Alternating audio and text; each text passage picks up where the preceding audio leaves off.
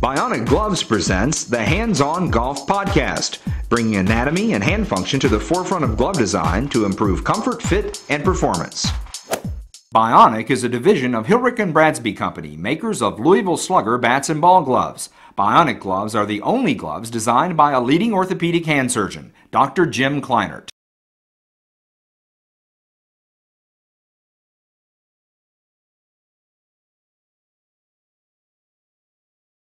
Welcome everyone to this edition of the Bionic Gloves Hands-On Golf Podcast. My name is Chaz Rao, I'm your host, and I'm here with Eric Gilliland at the Audubon Country Club in Louisville, Kentucky.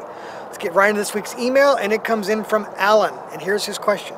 Chaz, I'm having lots of trouble hitting my long irons on the fairway and off the tee. I also have problems hitting with good consistency. What is the key? Eric? Alan, long irons plague a lot of golfers, whether they be low or high handicappers. So in a second here, we'll take a look at what might be causing your problem and try to save a few strokes for you. Well, Alan, thank you very much for the question. And the thing, I'm looking at your email, and what I'm so happy to see is that Alan included his name, his question, his size, and he is right-handed, and his full email, his full mailing address. So if he is chosen, and actually he's from Scotland. So see, we do send these around the world. So that's all you've got to do is send me an email, make sure it's got your name, full mailing address, right or left-handed, your size, and the question, and we do it. And like Alan here, we will send him a glove, or we'll send you a glove as well. Please send it to podcast@bionicgloves.com. Please leave your feedback in iTunes and in YouTube, and please keep your feedback and questions coming. You know, it'd be even cooler. I haven't asked this before, but please send us some photographs of you wearing a Bionic glove, or even some video. Send me some links with video. And we will actually start incorporating those more into this podcast, because I think that's important that we actually get to see the footage with the question being asked, with you asking the question. So how about that? How about those grapes? Let's do that.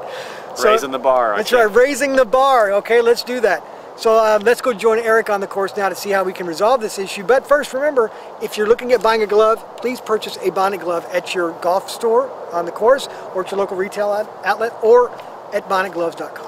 Now, let's go join Eric on the course to resolve this issue with the irons. Alan, we're talking about this difficulty with long iron play, and like I say, a lot of players struggle with that. It's a shot that I see people wanting to just get it over with. And what I mean by that is they get over the golf ball and they're so afraid of the club that they have in their hands. I'm going, oh gosh, I've got this 4-iron and I don't want to be here hitting this shot. I really wish I had another club. So what's the result? It's a quick backswing and a quick follow through, and I've gotten this shot over with, and the result's terrible. So what I want to do here, Alan, is swing with the confidence that I would have if I had a wedge in my hand. So you're going to grip it, get comfortable over the shot. The ball position is a little bit different when I've got a longer club. I want to get it a little bit more toward my front foot.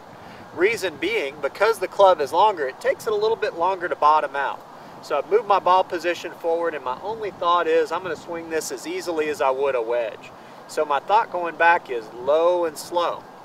I'm trying to get as much tension out of my swing as possible, just taking it back low and slow. And I'll bet if you checked yourself and you checked your backswing speed, it's probably pretty quick.